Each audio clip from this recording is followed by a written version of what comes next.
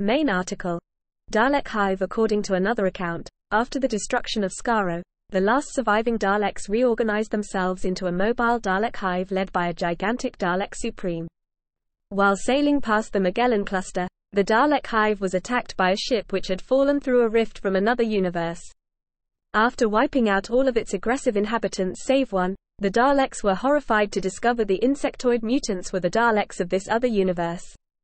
Becoming paranoid about being invaded en masse by unalike Daleks from parallel realities, they threw their all into the idea of a preemptive strike against the rest of the Omniverse.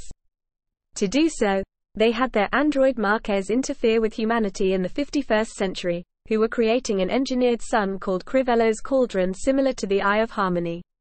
He ensured that the Eighth Doctor got involved, thereby making sure that the biodata of an individual time-sensitive would become bonded to the cauldron. When the Doctor and Izzy visited the cauldron at a later date, the Daleks took control of Icarus Falling, one of the artificial worlds now orbiting the cauldron, and used the Doctor as a conduct to take control of the cauldron and make it collapse into a black hole which could then be turned into an interdimensional gateway. They had failed to realize that various forces from other universes were waiting for just such an opportunity to swarm in, including the spider-like Daleks as well as the great vampires.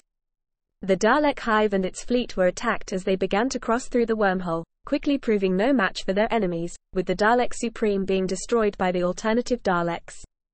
Ultimately, the Doctor got Ptolemy Muttonchops, an avatar of the cauldron, to take conscious control of the cauldron's power and cause it to go supernova, destroying the Daleks entirely.